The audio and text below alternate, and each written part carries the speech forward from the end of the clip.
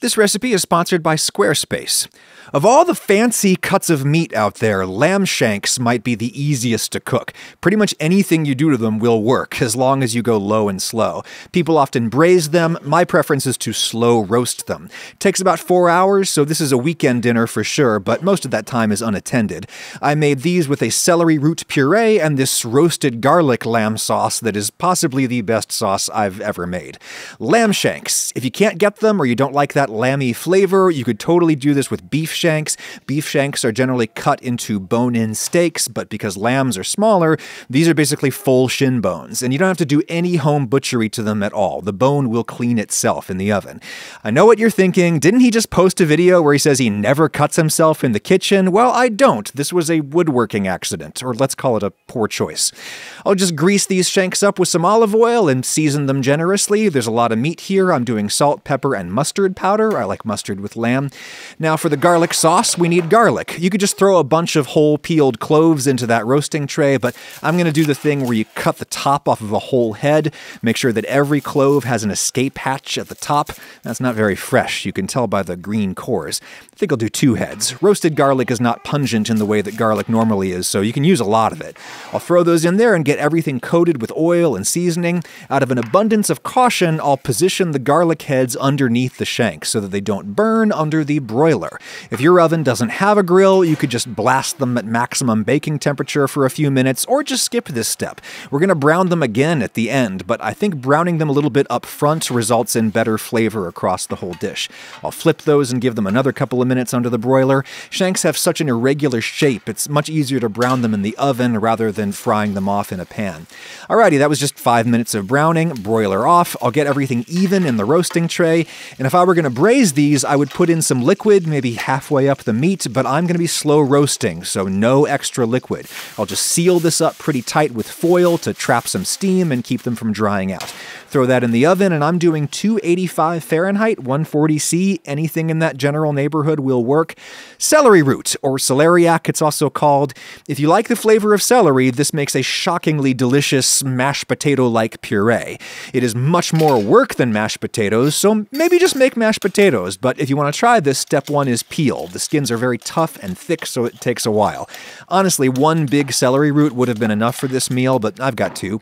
Once peeled, I'm going to slice these pretty thin. Celeriac is very hard. To cook it reasonably quickly, you got to break it down into the smallest pieces you can manage. I might just try grating it on a box grater. Check how hard that bigger one is. Keep your fingers well out of the way. Now I'll stack up a few slices at a time and matchstick these. This gets us plenty of surface area, and that'll help these cook quicker. And really, just to make them easier to stir around, I'll cross-cut them a little bit to get a very rough dice. Good enough. It's getting pureed in the end. A pan big enough for the job, and I'll melt in a fair bit of butter. There are probably easier ways of cooking celeriac, but I'm basically doing this famous recipe by Chef Raymond Blanc. The first thing he does is cook the pieces in some butter for a while. With this huge quantity, I'm going to have to use high heat and stir constantly. This phase gets some really nice flavor on the pieces and gives them a good head start on cooking. After about 10 minutes, they've reduced in volume by maybe a third, and things are starting to turn brown, which I don't want. So what Raymond Blanc does is simmer them in milk. You could use water, but milk tastes really nice. You want just enough to get the pieces covered. Pieces that are really exposed will oxidize and turn brown. Then you just turn the heat down to low, cover, and gently simmer until soft, which can take a real long time. Okay, this is going to look kind of gross, but have faith. The milk has curdled, and that's just fine. It's great even. Those curds are going to give us amazing flavor. The celeriac chunks are soft. I simmered those about an hour, which is honestly more than they needed, but I was busy elsewhere.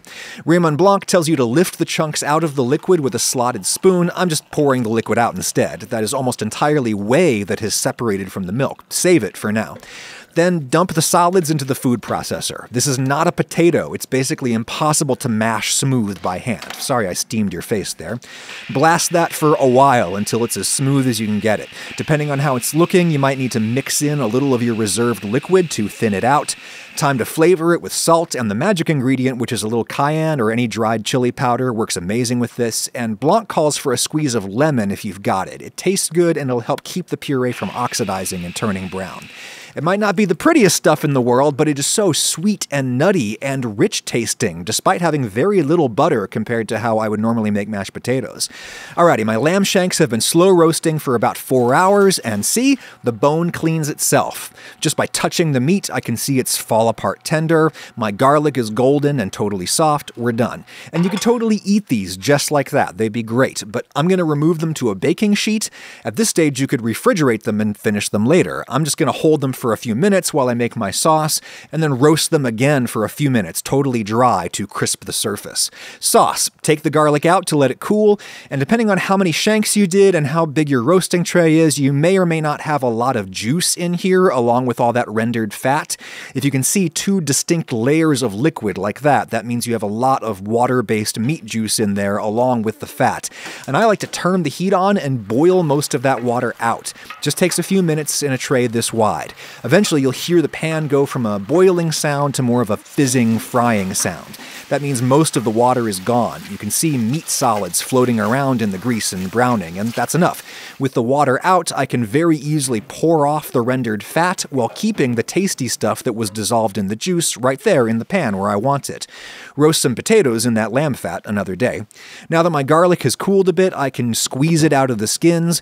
Compared to normal garlic, roasted garlic is like a totally new substance. It's this sweet, silky goo you can spread on toast or use as a sauce base. Heat back on, and normally I would use white wine to deglaze this pan, but I have this incredibly flavorful celery whey here. Might as well use that. I'm just holding back any leftover curds that have settled on the bottom of the jug. If you need more liquid, just use water. You could just use water, period. There's plenty of flavor in here already. Scrape the pan to get all the solids dissolved and mash up the garlic to a smooth paste.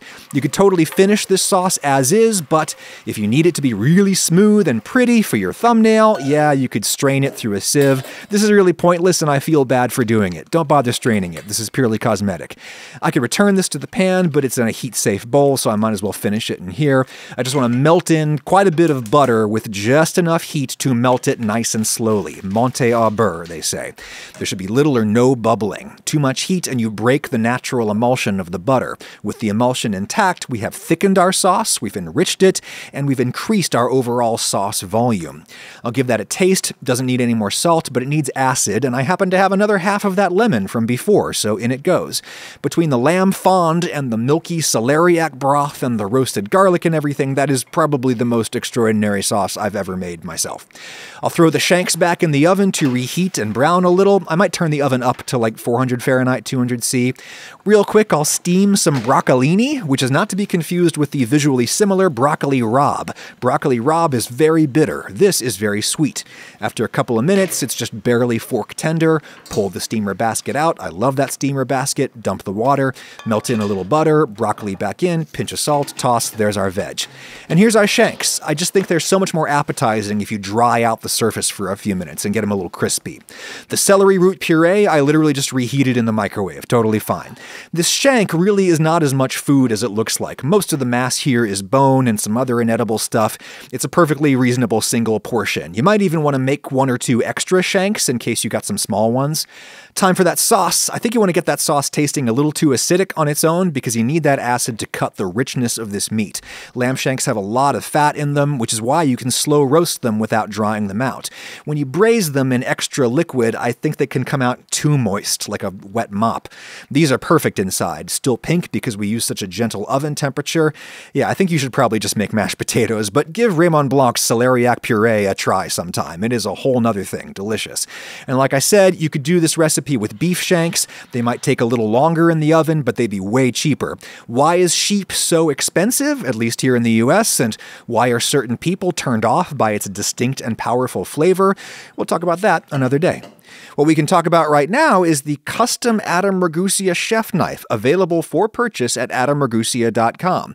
Or at least there are some knives still available as of this recording. They're going real fast, and I've been selling them with the help of Squarespace, the sponsor of this video.